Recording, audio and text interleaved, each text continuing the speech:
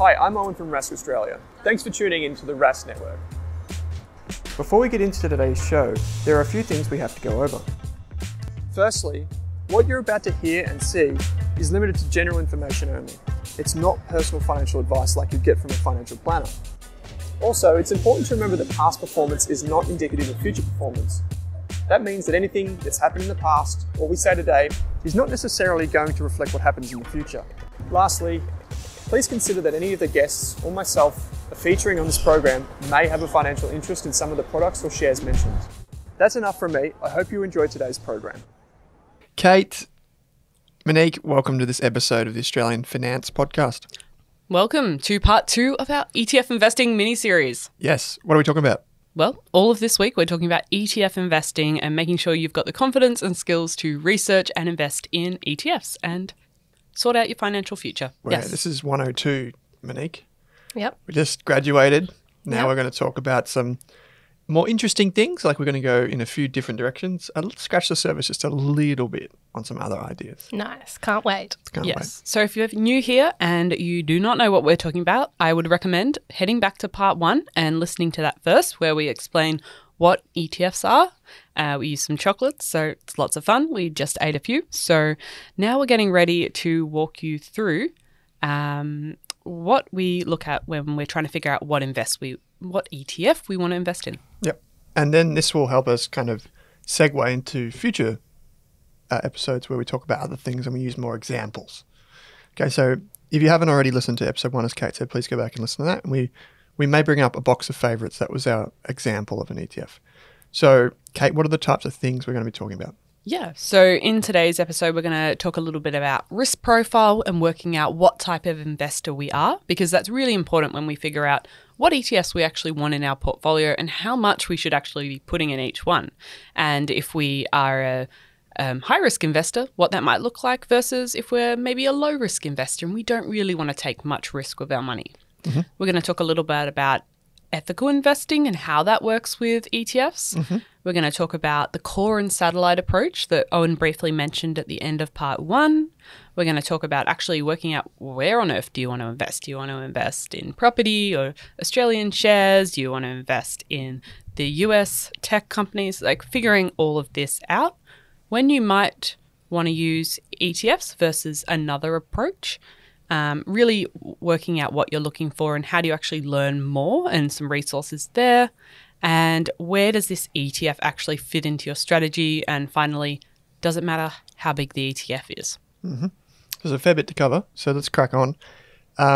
Risk profile. Do you know what a risk profile is? No, please tell me. Well, I might firstly ask, do you know what risk profile your super's invested in? No idea. No idea. Okay. Yeah. So risk profile is a bit of a tongue twister because the way we define risk in finance can get a bit complicated pretty quick. Right. But some ways, so say if something is low risk, what we mean by that is we think that as finance people, we actually think that it's not going to bounce around a lot. Okay. It's just going to bounce around less. Right. And that's what we call volatility. Yeah. So an investment that's low risk might only fall on average 1 in every 10 years. Okay. So it might go backwards. How do you know something is low risk though? We'll get to that in just a minute. Whereas something that might be high risk might go backwards 1 in every 3 years. Right. But the idea is that the more risk you take up until a certain point, eventually it should pay off. Even though it's a bit bumpier along the way, mm-hmm. taking more risk tends to result in better wealth. Right. So a good example would be shares are riskier than cash in the bank. Yep. Right, because cash in the bank pays you interest. You know how much interest you get. The bank tells you. Yep. The chance of the bank, losing your money is almost like next to zero. Yep. But if you invest in shares, they're probably going to go up or down 2, 3, 4, 5% in a day, and that's normal. Yeah, right. Right. But over the long term, if you just look at the Forbes rich list, none of those people keep their money in a bank account. Yeah, okay. They all took risk. Yeah. Right. So wealth is basically a product of taking extra risk. Okay. So the more calculated risk you take, not just like go and buy something crazy. That's how we kind of think about risk as a general thing. But Kate, we've got examples of like low risk things there. How do we determine what would be low risk? Maybe what's an example? Low risk portfolio versus a higher risk portfolio. Yeah, so risk is very personal, and if you do have a look at your super fund, you'll realize that a balanced portfolio with your super fund looks very different to another super fund. So in this way that it's kind of hard to work out, and you have to start with working out what your tolerance to risk is, because you might absolutely love bungee jumping and you're fine to take the risk because it's worth the reward to you. But I could think of nothing worse to do. You'd have never bungee jumped? I have never bungee jumped, but I was talking about understood. it with someone yesterday and it sounded like a terrifying activity. Okay. Yes. So whether you're willing to take your willingness and capacity to take risk with your money. Yeah. And so if you're thinking, okay, I'm really scared about investing, it's really new to me, I don't know what I'm doing, I do not really want to see my money fall in value, then you might think of yourself at the beginning, and your risk profile can change, as a low risk investor. So that might be also called conservative. So you might say, I want 80% of my money in cash because I do not know what I'm doing. I'm very scared of this thing called investing, and I'm just going to put a tiny bit of my money, my overall portfolio, into shares or into bonds and things like that. And so this is taking a very low risk approach because most of your money is safe in a term deposit, in your savings account, maybe it's under your bed as well, and you're just putting maybe 10% of your portfolio in shares. And I would say that's quite a low risk portfolio because overall, if you look at the cash as part of your portfolio as well as the shares, that's seen as quite a low risk, a conservative approach. And so your portfolio would be a lot smoother overall if you look at it like $100,000 and $10,000 is in an ASX 200 ETF, $90,000 is in cash, then the drop, if the ASX 200 ETF falls, in the context of that overall portfolio, including the cash, is a lot less severe. So the opposite would probably be true, which is that if you had 80% or 90% of your money in shares, and shares ETFs, you would be a higher risk investor. So that would be what we call a high risk investor. And Kate mentioned your capacity and willingness to take risk.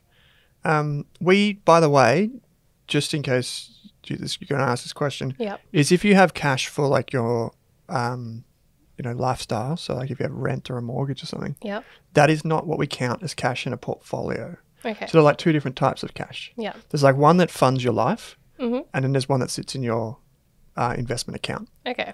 Right? So when we say cash, that's what we're referring to, the cash that's in your brokerage account, not the cash that's for a rainy day. Yeah. That's what we call an emergency fund. That's separate. Yeah. Okay. So that's the first, I guess, point of clarity there. And, like Kate said, willingness and capacity, you don't want to invest until you've got that emergency fund. Why? Because if you go and invest in shares, let's say you bought the IOZ ETF and you put all of your money in that, right? And then you're like, holy heck, my mortgage repayment needs to come out tomorrow.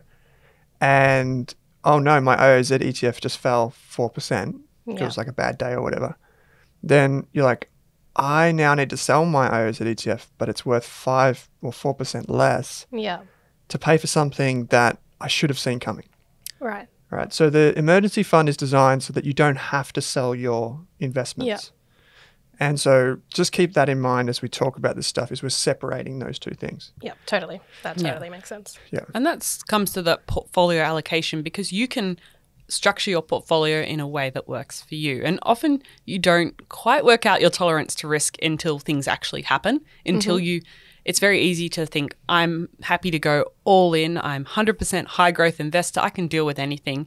And then when you see your portfolio fall in value, which it will, because that's a natural part of the market, because businesses aren't going to do great all the time, there's lots of factors happening in the economy. So if you see your $100 portfolio fall to $80 or $70, and it might be like that for a while, that's very scary. And so it's really hard to properly understand your tolerance to risk until it actually happens. And that's why we really like building a diversified portfolio where we have some Australian shares, US shares, we've got some property, we've got some cash, maybe we have some bonds, and we structure it in a way that we get a good mix that makes us feel comfortable that we can ride out the ups and downs. We're still going to see it fall, but it potentially won't fall as much as it would if it was just in 100% US tech stocks. just some general thoughts from Kate and I would just say that if you look at your super fund, it's normally a pretty good like guesstimate of what you should be kind of focusing on if you do have your own share portfolio. So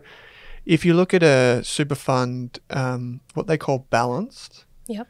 normally what they say when they say balanced is they normally mean it's like 50-50, Okay. right? So it's like 50% in what we would call riskier investments, so like shares, and then there'd be, and property would be in that too. Okay. And then there'd be 50% in less risky stuff. Right. So that would be like cash. We mentioned an ETF before that just does, like it just invests in term deposits Yep. for you, basically. Cool. Bonds, those things would be on the less risky side. Okay. Now, even though, you know, we do have a tolerance to risk. So you might go and bungee jump. I might not do that. So maybe your risk, even though we're similar age, you might go and do that and I might not, which means I'm probably more conservative. Right. Now, the thing is, another thing that we need to think about is our timeline. In the first episode, we talked about how long someone should be invested in it. You asked me, how long would you want to invest? And I said 5 years minimum. Yeah. Now, if you're, say, 64 years old and you plan to retire at 65, I would be saying, well, you shouldn't have all of your, in fact, you should probably have less of your money in the shares because the shares could go up and down in the next year and we don't know what's going to happen. Okay. But because you're relatively young, you probably don't need the money for a long time. You should kind of default to being more aggressive, like higher risk. Right. Now, this is up for debate, but for most younger people that don't need their money for 10 or 20 years, it should be like closer to almost all growth. Okay. Right. But the problem that you have when you do that is you can expect it to bounce around all the time. And like I said in the first episode, 4 out of 5 years it might go up on average, right? But one of those 5 years is going to be pretty scary. Yep. And you're like, what the hell is this investing thing? But for the most part, if you just look back over 100 years of history, for the most part, on average, the stock market tends to go up. Yeah, totally. Yeah. So that's why we do it. Okay. Yeah. Yeah. What do you think of it? There are some ways you can reduce your risk as investors. Like what I said, diversifying, not putting all of your eggs in one basket. You want to be invested in different things. You also don't want to invest everything at once. So if you're a new investor listening right now and you've got $10,000 burning a hole in your pocket and you just want to do something with it, it would not be our advice to invest all of that money in one thing at once. Especially as a new investor, you want to put your toe into the water before you dive in. You want to make sure it's deep enough. So you want to maybe start with $500 and invest on a regular basis. So you might invest small chunks every month. And that's a way to reduce your risk as well. Yeah, because you might be, if you've got 10 grand, you rock up to the stock market and you're like, I'm going to chuck it all in today. And then tomorrow it falls. You're going to feel terrible. Yeah. Right? But if you just chuck $500 in today and it falls tomorrow, you're like, well, I'll just put another $500 in at lower prices. Yep. And then if it goes up the next day, you'll be like, I'll just put another $500 in. Right. And so you kind of it's regret minimization. It's also, as a beginner, you're not going to go in and just go straight into the deep end and be like, this is what I'm doing. Yeah, no, totally. We would advise breaking it up. And that we get this question not just from people that are in their 20s, Monique. We get this question from people that are in their 60s. Yeah, okay. And they might have just sold their property, or they may have just cashed in their super or something like this. And they're like, should I just invest it all at once? And we're like, no. No. Same rules apply. Yeah. It doesn't matter how much you have. Start slow. Yeah. So it's like you said before, if you're older, obviously you don't have that much more time compared to those people in their 20s. What should they do? Well, the thing is, even at 65, you're still going to live for 20, 30 years. Right? Yeah. So even for people at that age, we would still say you do want some shares. You don't just want to take no risk, because if you do, then your money's just you're not going to make as much growth from your money. So you want to make sure that over time you still have a good mix. Okay. They used to do this. This is not what we advocate for, but there used to be this old rule of thumb, right? And it used to be 100 minus your age is the amount that you should invest in the stock market. Okay. So let's say you're 25. 100 minus 25 is 75% in the stock market. So that'd be through share ETFs. Yeah. That's what we mean by stock market. Yeah. And then the other 25% you might have in cash, or you might have it in a bond ETF or something like that. So the lower risk stuff. But that's a rule of thumb. I don't probably advocate for that too much anymore, because even at 30 years of age, most of us have a very long time before we need the money. Yeah. So you can be more aggressive Yeah, for most right. people. But if you want to retire at 33, you probably don't want to have it all in the stock market. Maybe you do, maybe you don't, but probably not. Another way to reduce your risk, Monique, is by education and actually understanding so listening to this podcast, doing our ETF course, actually knowing what you're doing when you're investing is it's a really good way to make sure that when your money falls in value, because you've invested in shares, you don't freak out and sell at the bottom of the market, which is unfortunately what a lot of investors do. They second guess themselves. They wonder why they even got involved with investing in the first place.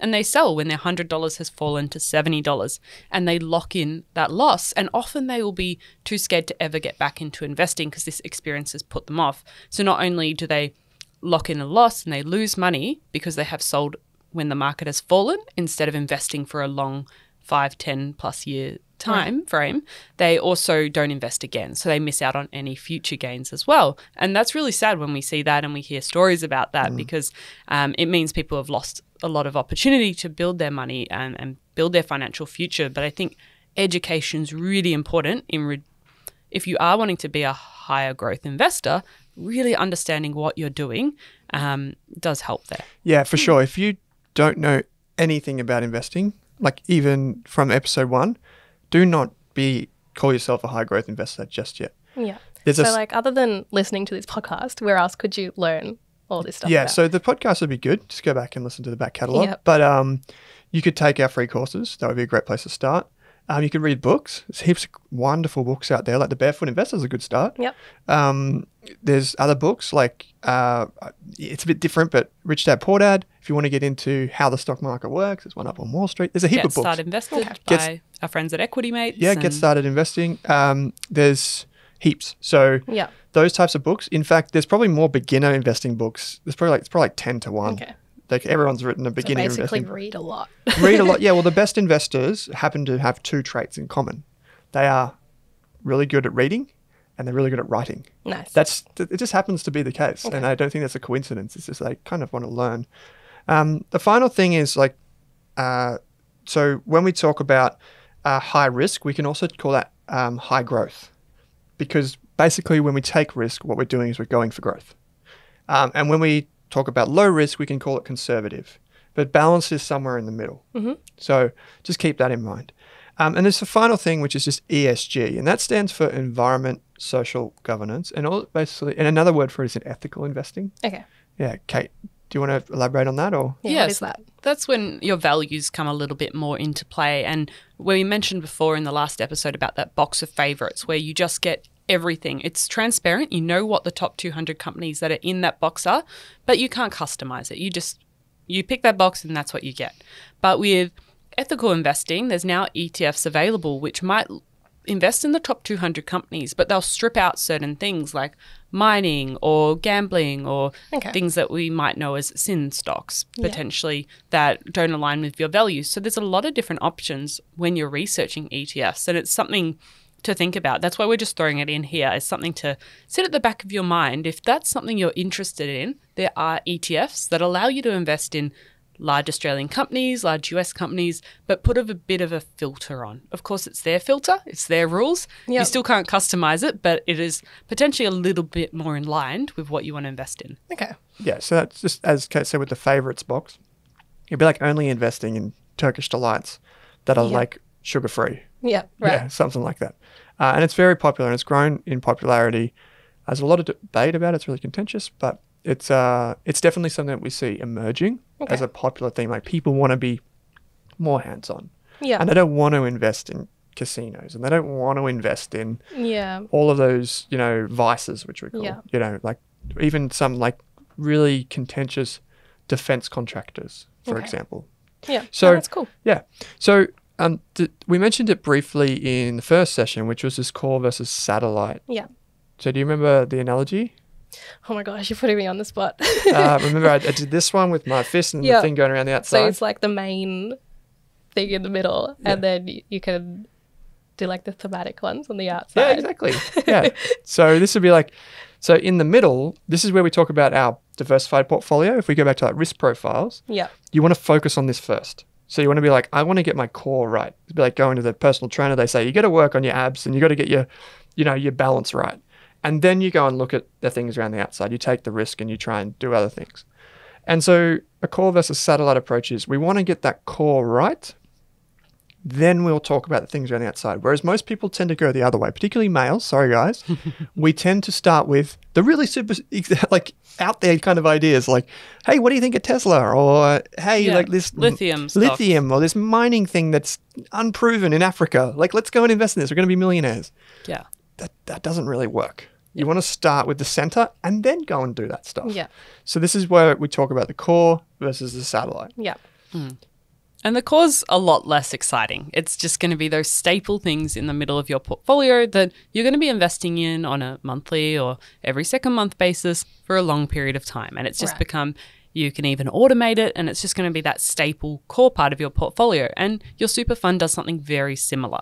They have a very simple core portfolio often. Yeah. And so there's a lot of debate about what should go in that core portfolio. And again, the risk profile comes into play. But in the core portfolio, you might want maybe a certain portion of your portfolio in Australian companies. So you might use an ASX 200 ETF. And we've mentioned a few, but that might be part of that core of your portfolio. So would you choose like the safer options for that core? Yeah. So you're wanting... There's always going to be risk when investing, and the market's going to fall, it's going to rise. It's a long-term thing. But ETFs is what you would probably put in your core, especially as a beginner, because you don't really know which individual companies are going to do well over a 10 or 20-year time frame. And that requires quite a bit more skill and research and time to dedicate to it. So we want to get people invested more early on in their journey. And so ETFs are a good way to get that core started early on. Because you just need to choose a few ETFs to put in that core instead of having to pick 20 or 30 different companies. And that's a lot of work. Yeah. So that's where we would focus. And you're right. Like you can start in the middle when we say we want proven. So we talked about ETFs that have been around for a long time. So making sure that they've been around for at least 3 years. Yeah. We don't want their fees to be too high. We're just drawing a rule, like a line in the sand. It could, like, we say not more than 0.5%. Yeah. That's the average. Yeah. So we say just stay below that. Yeah, right. We want to pick the boring ETFs that are easy to understand. We don't really want to put anything complicated in there. Yeah. Because the idea, Monique, with this part of the portfolio is just imagine that you buy these ETFs and you still have them in 20 years. Mm-hmm.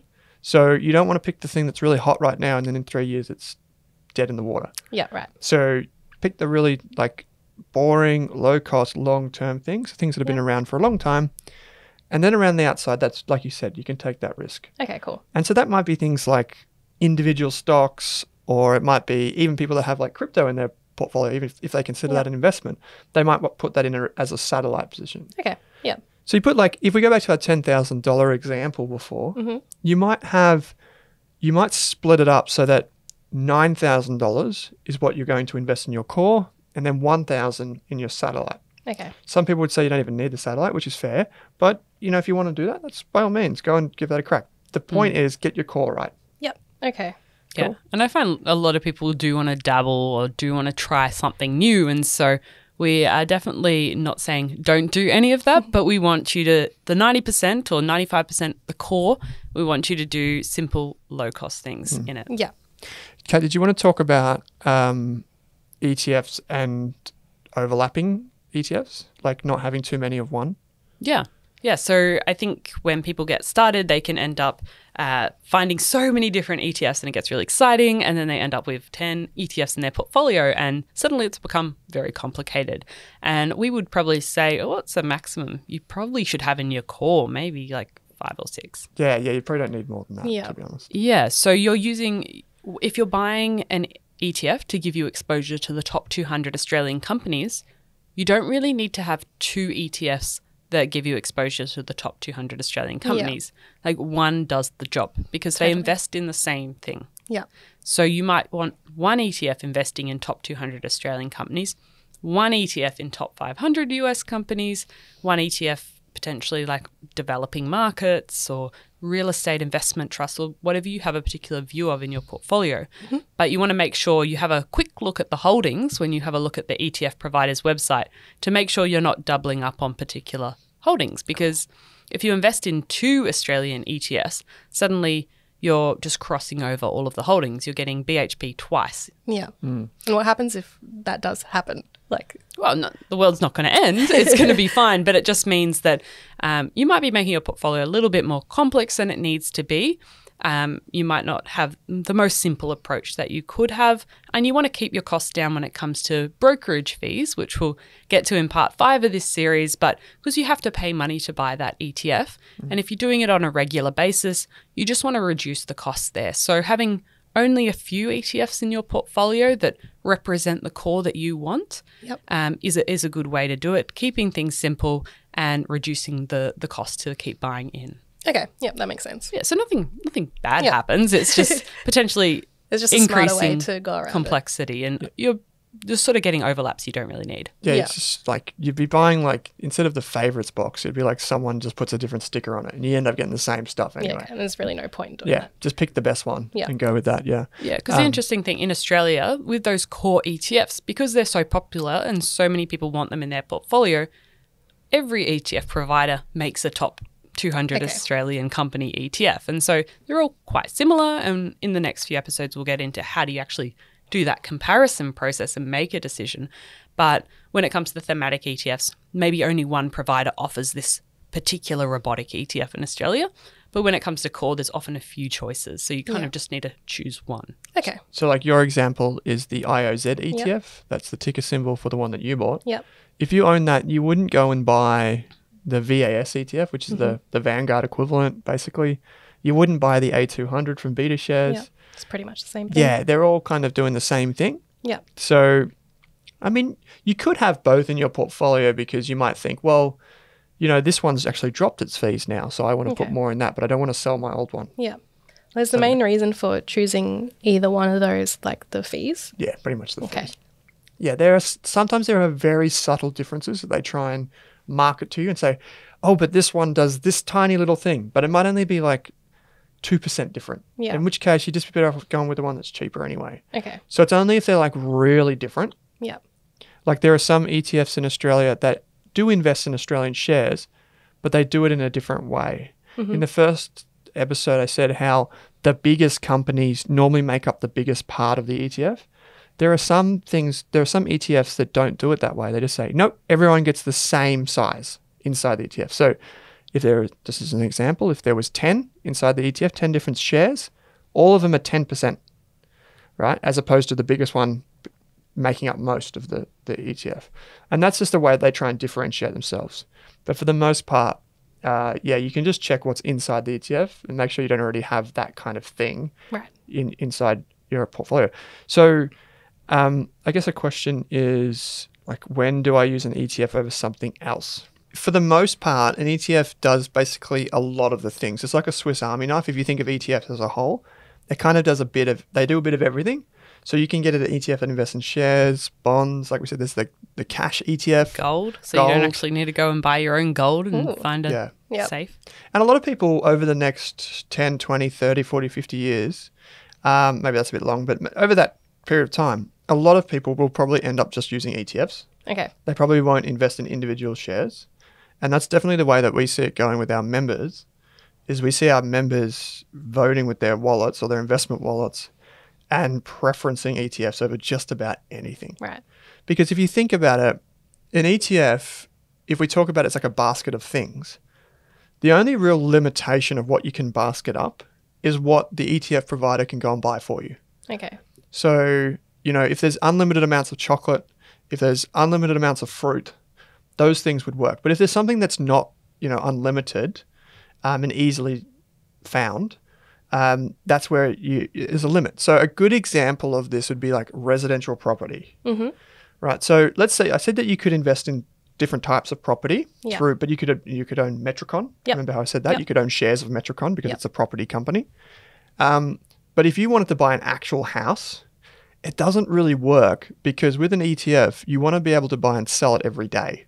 Okay. So you can't buy and sell a house every day. No, that'd be pretty difficult. Yeah, because you own a house. Yeah. So you would know that you've got to get a loan, you've got to get it settled, you've got to agree on a It's date. a process. Yeah, so you can't buy and sell that every day. No. So that's an example of something where an ETF wouldn't work. There are some other examples, like if there's really small companies, Mm-hmm. sometimes small companies don't have enough shares available for everyone to buy in. Okay. So this is not enough shares. Like they say, there's only 100 shares available for someone to buy. Yeah. In all of Australia, there's only 100 shares left. Yeah. You can't have an ETF that wants to put those shares inside of it because the ETF will just take them all and then there'll be nothing left. Right. So small companies typically don't work that well with ETFs. Okay. Yeah, that makes sense. But if you're investing in big companies, bank accounts, if you're investing in bonds, these types of things tend to be perfect for ETFs. And no, fortunately, those are the things that typically make up like most of people's wealth, except their property, which is the house that they live in. Yeah. But that's a different thing altogether. Yeah. So, Kate, all that said, where does an ETF fit in?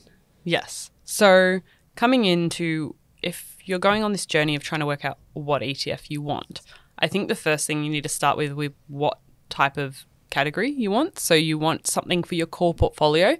Yep. And the example we're going to run through in the rest of this series is you want to get a core ETF that invests in the top 200 Australian companies.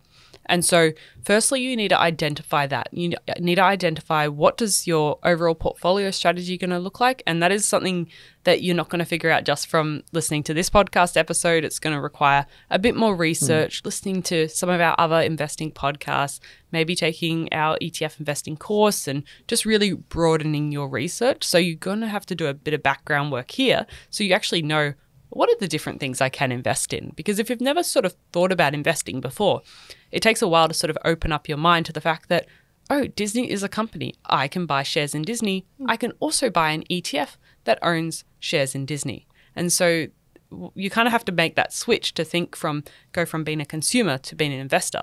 But once you've worked out, okay, this is what I want in my portfolio. I want to invest a certain percentage of my core portfolio in the top 200 Australian companies. I think an ETF is going to get me there. Then working out how that fits. And so doing some research. And we're going to, in the next episode, get into how do you actually then find different options and how do you compare them? Yeah. And so, there are many different ways you can invest in ETFs, which we'll get to as well. But for the most part, you can use ETFs to build a large part of your wealth. So if you've got a property, you might want to pay down your mortgage. And then the other option might be, do I invest in ETFs? Mm-hmm. Now, if you're a little bit older, say like you were 45 or 50 and you were thinking of retirement, you might change it slightly. You might reorder your preferences. You might go, pay down my mortgage and invest in super before ETFs. Okay. Because at that age, you're thinking, I can access my super in 10 or 15 years. And that's a lower tax environment. So that's where it starts to become a little bit different. But for most, what we call accumulators, young people, and by that I mean anyone, below 50 in this instance, you can probably think of ETFs as kind of your number one tool in your strategy. Cool. So as long as you have your strategy, you want to build wealth, you've got a goal in mind, ETFs can probably get you most of the way there. And so, Kate, there's this question that people ask, and it's a fantastic question because it is the most obvious. Does the price of the thing, the ETF, I see it on Google, I see it in my brokerage account, does that price matter? Yeah. So when we look at individual companies, the price does matter. Yeah. A lot more. But when we're looking at ETFs, the price of the ETF that you see in your brokerage account or on the news or in Google Finance, it doesn't really matter because you are more interested in what is in that basket and the value of everything in there. So it just really matters how much you cut it up. Yeah. So like you could have, say, a $100 pizza and you cut it up 10 ways, it's $10 a slice. Mm-hmm. Now you could have the same pizza, but you could cut it up 100 ways and it's $1 a slice. Okay. Does that mean that the one that's $10 is better than the one that's $1? No. It just means that there's 10 times the amount. Yeah, like, so there's it just more of means it. you have more. You have more, Yeah. yeah. So, and that's the way it works with a lot of these ETFs. The thing is, some of the ETFs started a very long time ago. Okay. And so what's happened is, as they've gone up in price, the price has kept on going up. So some of the newer ETFs have a smaller price on them, but they really represent the same thing, and they just have a bigger slice of it. Okay. And that's really the only difference. Yep. The thing, as we were talking about, is that sometimes if you only have $500 to invest, there's one ETF, the IVV ETF, which is an ETF that invests in the United States. Okay. It's a really popular ETF, one of the most popular. I think that's about $500 for one. Oh, wow. Right? So if you were going to invest in that one, you could choose one of those or find one that's about $25 or $50, Yeah. in which you get 10 pieces. It really doesn't matter at the end of the day. You can just go with whatever. Yeah. You know, we actually, as it so happens at the time of this recording, we actually recommend the IVV ETF, the one that's $500. You know, if you had $500, you probably wouldn't want to choose that one because you'd only get one. They wouldn't give you half of or a quarter of one. Yeah. So you want to choose one that's smaller. And in that case, you would get a full amount. Okay. Does that make sense? Yeah, it does make sense. Is there like any better way to go? Like I know you said you get more. Like if you get more, is that better? Well, it all just depends on how much you actually want to invest. Okay. So it doesn't matter if you have, like if we go back to the pizza analogy, one of the pizzas was $10 a slice, another one was $1. Mm-hmm. You might have one and I might have 10. Yeah. It doesn't actually make a difference because they both cost $10 at the end of the day. Like our investment in the pizza was both $10. Right. So it wouldn't matter if you had one of those and I had 10 of these, or you had 10 of those and I had one of these. Okay. So it doesn't really matter. Okay. So it's just the same. Yeah, and this is the same thing with shares. Like people are like, well, Commonwealth Bank is this high and National Australia Bank is only half of that. Shouldn't I is it Commonwealth Bank better? Yeah. But it doesn't really matter. What actually matters is how fast things go up. Okay. So if you think about your investment in the pizza might go up 10%. Right. Now, 10% on $10 takes it to $11. Yeah. 10% of $1 takes it to $1.10. It's still 10%. Doesn't matter which one you're focusing on. We want the growth. Yeah. And so it doesn't really matter how many actual units you have. Okay. Yeah, there are some tiny little devil in the details here, but for the most part, for this series, we don't need to worry about that. We can just focus on just invest. Yep. Yeah, and find the one that you can buy round numbers of. Like that would be good. Like I just looked at another ETF here, which is the VGS ETF. It's the International Shares ETF from Vanguard. It's $94. So if you invested $500, you'd get around 5 of these. Cool. Whereas you'd only get one and a bit of the other one. You can't really get a bit. So Yeah, you'd it's probably just be better one. off with this one. Yeah. Yeah. They're slightly different, but it just gives you an example. Okay. Yeah. That makes sense. Yeah. So I think that's about it for Yeah, I think they're episode 2. the main points that we wanted to cover. Yeah. Do you have any questions? You explained everything really well. As I was thinking of questions, you were answering them. Okay, cool. Yeah, cool. So, so the next episode will be interesting. You can actually send us your questions as well. You can use the link in the show notes. We will do a bit of a ETF Q&A towards the end. If Monique didn't ask you any questions that you really wanted answered, if you have listened to this as your first episode, please go back to number 1. That will answer some questions. And we'll continue on from here. We've got a free Google Doc to go along with this series, which is in the show notes. So make sure you grab a hold of that, and that will give you a good tool to use for tomorrow's episode when we get into researching ETFs, specifically ASX 200 ETFs. Yeah, and it will show you how to do a checklist for investing. So go and check that out. Kate, thanks for joining me. Thanks for listening, everyone. Mini Pizza / Monique, thanks for joining us. Anytime. Great. See you in the next episode.